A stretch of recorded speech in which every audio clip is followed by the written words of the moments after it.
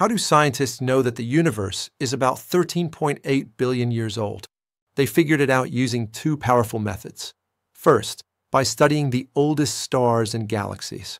The universe can't be younger than the matter inside it, so astronomers look at ancient star clusters called globular clusters to estimate how long those stars have been shining, about 13 billion years. Second, by measuring how fast the universe is expanding. Galaxies are racing away from us, and by calculating that speed, known as the Hubble constant, scientists can rewind cosmic time back to the moment of the Big Bang.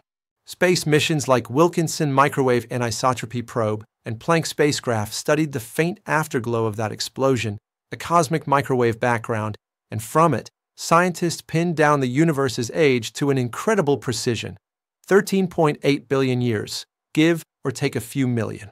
So the next time you look up at the night sky, you're seeing 13.8 billion years of history glowing back at you.